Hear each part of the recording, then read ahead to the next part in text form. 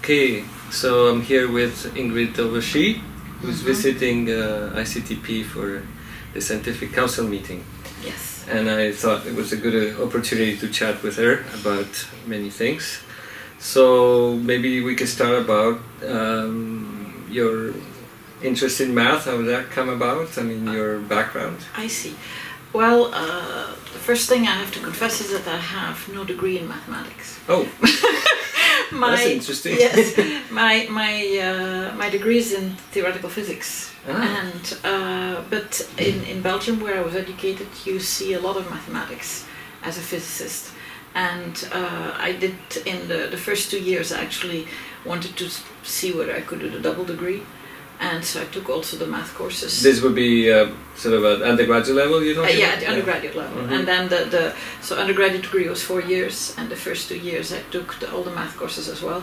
And then after that it became too much, because the physics teaching was very heavy. We had the third year in physics was extremely heavy because, well, we had 13 different courses in physics. And so, but I don't regret having all that physics, because I think it gives me a different way of looking at things. And then I learned a lot of higher level mathematics later.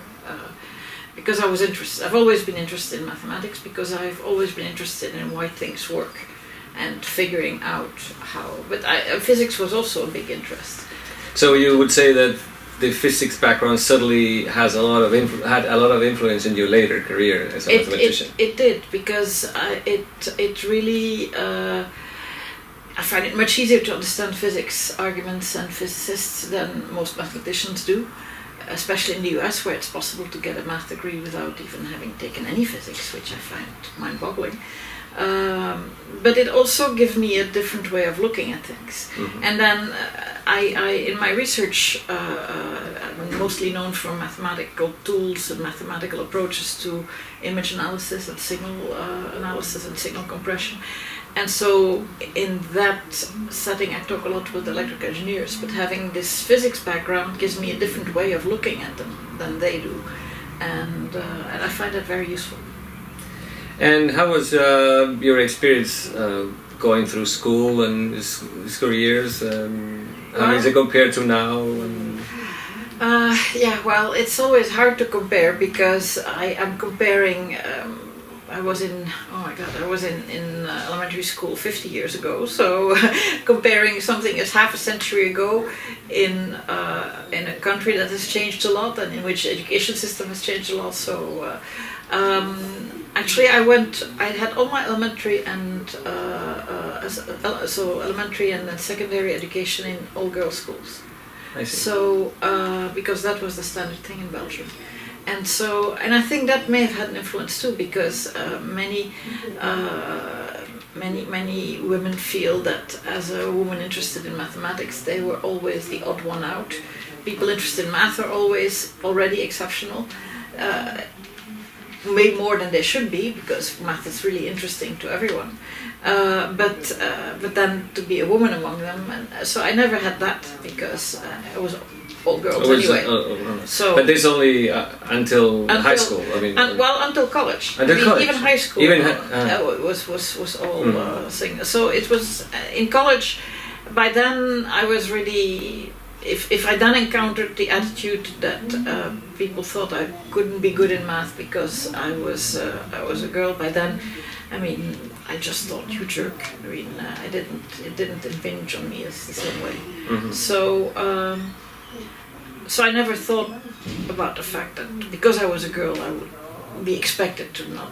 I mean, it just never came So up. the school was very sort of positive behind your interest in math already in your high school. Yes, I mean, and science in general, and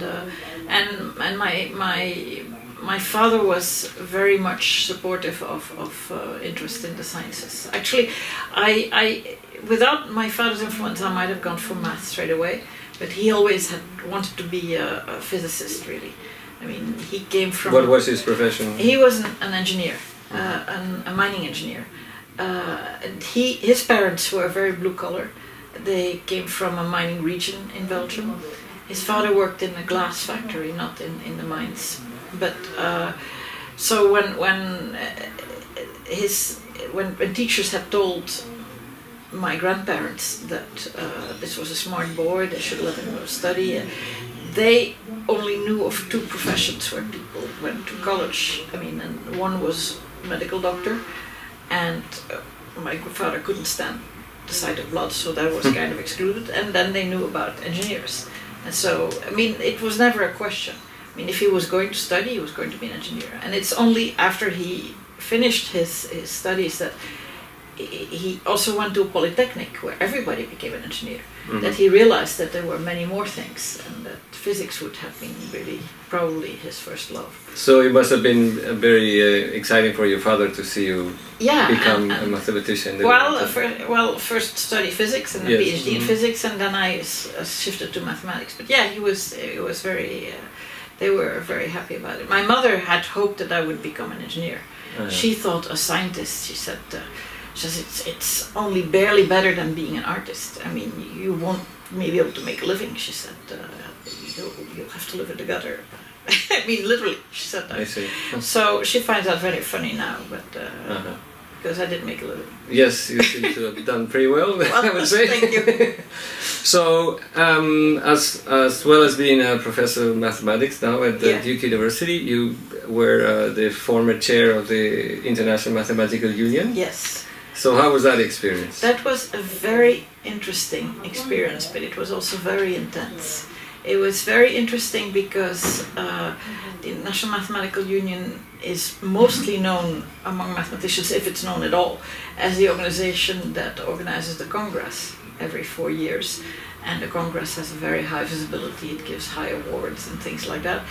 But it has many other roles, and which I found much more challenging than because organizing the Congress, once you've put together the program committee and a local organizing committee, is something of which the IMU has an oversight role, but it doesn't the day-to-day the day-to-day, and it's set up in that way that the executive committee should not have a nitty-gritty role in the organizing. I mean, there's a kind of independence between an executive and a legislative and the practical of actually running it. And so the statutes are made up in such a way that there's independence of the organizing committee and the program committee from the executive committee of the IMU. But so the executive committee also is very involved in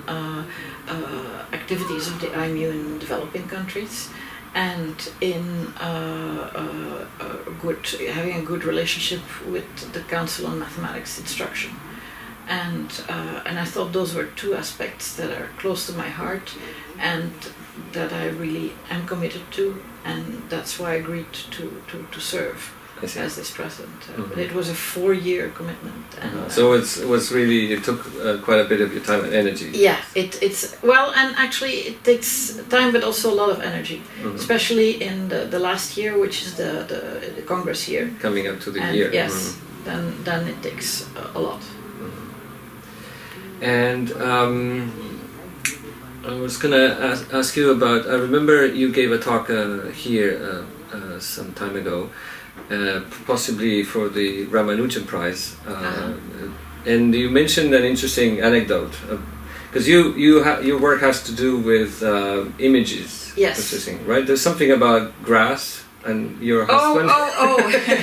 I see. Yeah, so some of the constructs that I've built, I mean, so I've built, the work I'm most known for is work on wavelet bases. And those are used in the image compression algorithm JPEG 2000, the standard. Which are actually used. Yeah, but they're not used in your point and shoot camera.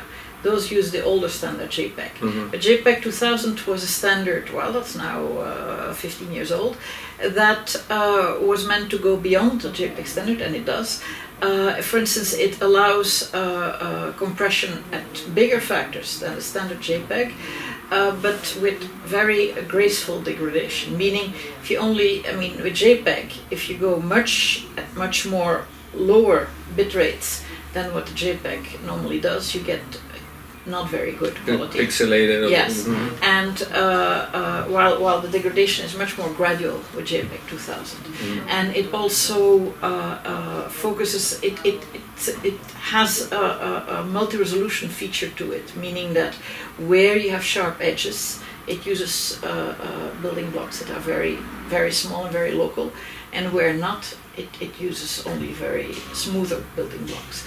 And so the artifacts in an image, because you always have artifacts if you start compression, look very different from JPEG to JPEG 2000. And that gets to that anecdote. I mean, the JPEG 2000 standard is used for a lot of internet applications, but it's also used in digital cinema, in the standard used in the United States and in Europe for digital movies, and it's also used by ESPN for their sports transmissions. And so when we had bought about 5 years ago a very large television screen, when this was not as much, when they were not as affordable as now, we had bought it for a special reason. I was going to be away from home for several months, and I wanted my husband to have something nice to watch his sports. And so while we had this screen, and my husband was watching a Premier League game, and I noticed going by the artifacts, and I said, oh my God, I said, they're using wavelets, they're using JPEG 2000. And my husband said, yes, he was following the game. He says, how do you see that? I said, look here in the grass. He says, who cares about the grass? I mean, and of course, that's exactly the point. Nobody cares about the grass. And so that's why you could get away with higher compression. I see. Because nobody would notice. People would notice displayers. Right. And so you could accommodate that in your compression. So to what extent did your mathematical work that is now used in these artifacts, as you're saying, was correlated to the actual application? What came first, and how is they connected? I had nothing to do with the standards meetings. Standards meetings are something that's half scientific, half political, really, because a standard is first, a call is written out, and then people submit solutions, and they get together, and there's a whole jockeying because people like to get some of their intellectual property in and so on. So I had nothing to do with that, but I had published earlier mathematics on wavelets, and they were very much, my work was very much motivated by applications to image compression, because wavelets had emerged in the 80s as a kind of synthesis from ideas from computer graphics, from computer vision, from physics, from mathematics, and so there was a whole intellectual mixing that went on, and that led to this building of wavelets. But if you then wanted to use them for signal analysis, it turned out that you had this beautiful algorithm, but in practice you had to truncate, because everything was infinite filters and so on. You had to truncate them, and well, then it was not as precise anymore, or as nice anymore. And everybody kind of seemed to take this in stride. Like, I mean, yes, math is beautiful, and if you want to really apply it, it's going to get dirty and not as pretty anymore. And I've never believed that. I felt, look, the fact that we want these applications is going to put us some conditions. Let's take those seriously. Let's say if we want those conditions, can we then still build a beautiful framework? So I kind of turned the whole thing upside down. And it turned out you could. But the end construction were functions. I mean, in the end I built bases of functions, just like the original wavelet bases did, but they were not functions for which you had an analytical expression. I mean, so you built them from the algorithm up, and but you could still you had all the rest of the beautiful mathematical structure. So interesting. In this case, the actual application was the one that sort of showed the way for the a different mathematics. Yes. And then when I wrote out the paper, although I published it in a math journal, it was very important to me that they would allow me to print the tables of the actual numbers used for the filters, because I knew I wanted it to be something that engineers would be able to use, and I knew that they would recognize these tables. I published the tables in the same formats as they found them in their papers, because I had seen them there. And so and actually that was a good move, because that really made a difference. I mean, many engineers were not interested in all the mathematical details that went around it, but they used the filters, and they probably wouldn't have if I'd just indicated how to compute them, but not computed or tabulated them. So this probably is more gaps between disciplines that we are aware of. Yeah, and I think it's because I came from a non-traditional background, and I have no inhibitions about talking with people in other fields, that it was easier for me to make that bridge. Very nice. And as a final question, you know, we are at ICTP, which one of its missions is to help science in the developing world. But in general, what would be your advice to somebody young that is considering going into mathematics and doesn't quite know? Oh, well, mathematics is such an incredible, cool subject if you think about it, because you figure things out by thinking. You solve problems by thinking.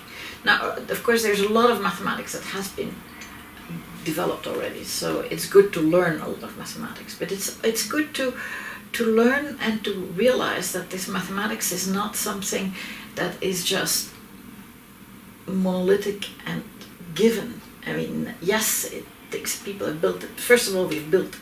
It's not. I do not believe in this concept of mathematics exists and we just discover it. I mean, I think we build it. And actually, one reason, the fact that I work on these building tools for technological applications has something to do with that, because everybody agrees that the wavelets I constructed are things I constructed. People don't really see those as things that existed floating in the universe, and I found them. But that's because they're used for technological applications. If they had been something for physics, people would have more found that they were found. Now, the reason people think that you just discovered them is that you have this incredible feeling of surprise and admiration and wonder when you find something. You say, oh wow, that was there. But it feels exactly, I've worked in mathematical physics, I've worked in more pure mathematics. The feeling is always the same. Whether you work on these technological things, or you work on mathematical physics, or you work in the pure... The excitement is still the same. The excitement and the feeling of wonder is the same. So that feeling is, it's just, we judge a lot on how we feel when we see things. And if you think about it, feelings are just a kind of shortcut that evolution has made up to give us quick insights and feelings about facts. I mean, I'm not talking about love. Yes, that's yes, a different thing. But I mean, and it doesn't mean this. If you have the same feeling after you found, after you've solved a mathematical problem, as when you discover a new flower, it doesn't mean that both of them are discoveries. It just means that you have the same feeling. I see. And but it's still a wonderful feeling. Very good. Well, thank you very much, Ingrid. You're very welcome.